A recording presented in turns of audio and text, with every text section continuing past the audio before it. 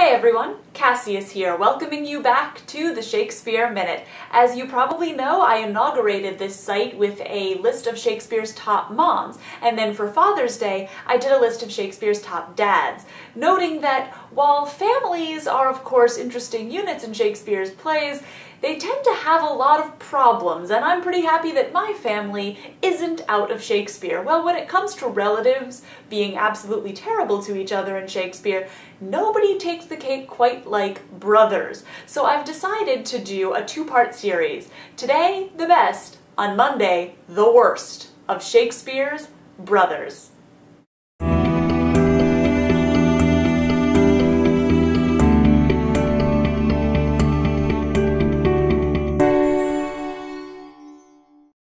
Today we take a look at the few brothers who are in fact not terrible to each other. Number 5 on the list is the duo of Guiderius and Arviragus, aka Polydore and Cadwal, from Cymbeline. These two boys are the lost princes of the kingdom. They were stolen when they were infants and they were raised under the assumed names Polydore and Cadwal by Belarius, who now goes by Morgan.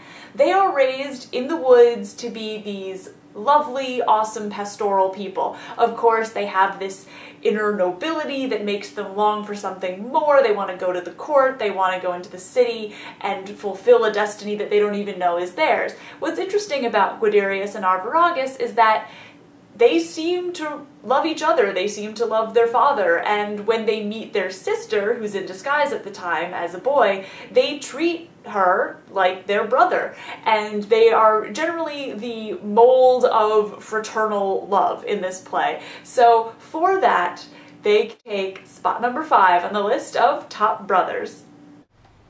Boys, bid him welcome. I love him as my brother. And such a welcome as I'd give to him after long absence, such is yours. Most welcome. The night to the owl, and the morn to the lark. Less welcome. Brother number 4 is Orlando from As You Like It, another pastoral comedy play. Now, Orlando is the youngest son of the now deceased knight Roland de Bois. And as the youngest, he kind of got the raw deal. His oldest brother, Oliver, is kind of horrible to him and actually at one point tries to kill him. He really does not like Orlando, and Orlando doesn't understand what he should do.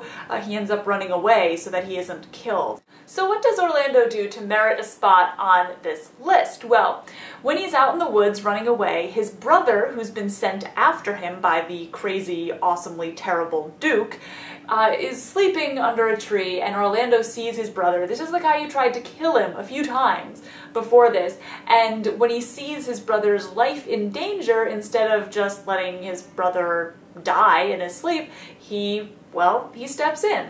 And we hear about it from the older brother Oliver himself, who is so grateful for this rescue that he has a complete change of heart. So not only does Orlando save his brother Oliver's life, he also gets Oliver back to the land of the good, relatively sane people. It's a pretty wacky play. And I know that Oliver, of course, isn't the only brother in the play to have a crazy 180-degree shift in his personality, but this one really seems to be driven by his brother's actions, which is why Orlando is brother number 4.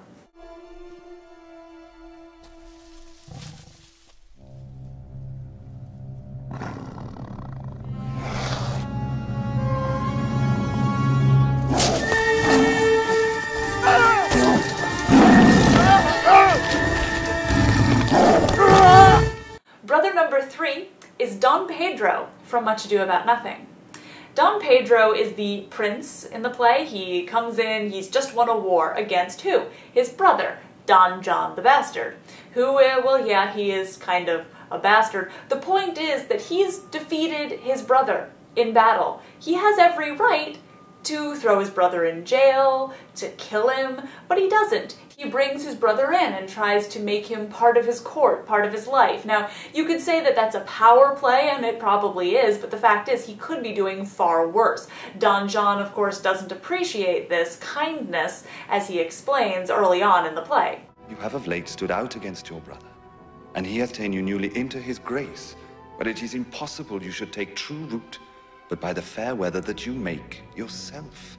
I had rather be a canker in a hedge than a rose in his grace. However, I think because Don Pedro doesn't crack the whip when he damn well has the right to, this makes him a pretty darn good brother, and number 3 on my list.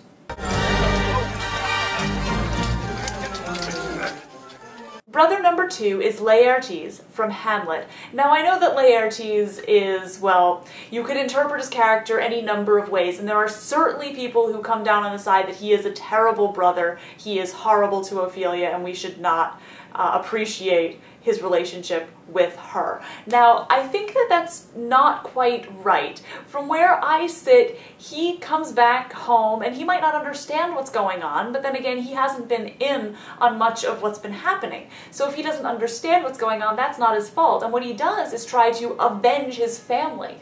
He's avenging his father's death, he's avenging his sister's madness. He might not be able to intellectually fight with Hamlet, but he's there to kill the man responsible for harming his family. And I think that for that, his familial devotion definitely needs to be appreciated, even if he can't quite understand Ophelia's life and what she's truly dealing with and everything that's going on in Elsinore. He is trying very hard. His heart is absolutely in the right place from where I'm sitting reading this text. So for that, and for all of his intense effort in this plan, he is literally willing to die for it. He gets the spot as brother number 2. By heaven, thy madness shall be paid by weight till our scale turns the beam. And brother number 1, Lucius from Titus Andronicus, with a slight honorable mention here for Mutius, who doesn't stick around long enough to really earn number 1 spot, but you know, they are brothers and it's the same situation, so I'm going to put him in here as well. So what do Lucius and Mutius do in Titus Andronicus? Well, so spoilers are going to happen here, by the way, in a big way, just in case you haven't read Titus. Mutius dies in the first scene of the play. This kicks off the action.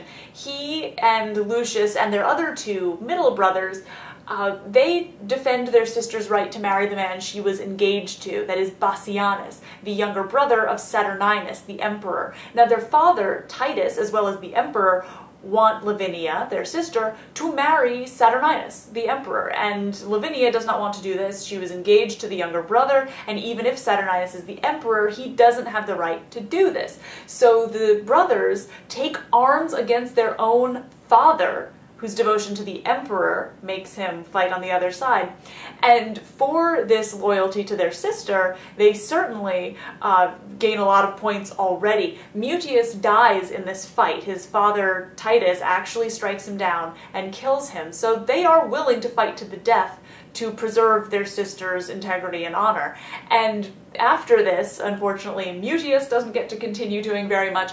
Lucius ends up doing so much more. When his sister's husband, Bassianus, who she does end up marrying, is killed by the sons of Tamara, the Goth queen who is now the Roman empress, his brothers, the 2 middle brothers, are wrongly accused of this crime. And he actually goes to the legal bodies to try and save them, and of course he is banished for this. He is willing to fight for them. He's banished because he tries to go to bat for his brothers. He also, earlier on, takes the side of his dead brother Mutius when Titus says, I can't bury him. He was fighting me. He is not my son. He is not a loyal son to me. I can't bury him in the sacred monument. Lucius takes the side of his brother, saying he is an honorable man and you have to let him in to the monument. So Lucius fights a lot for his brothers. He also comes back at the end of the play with an army of Goths to try and fight Rome,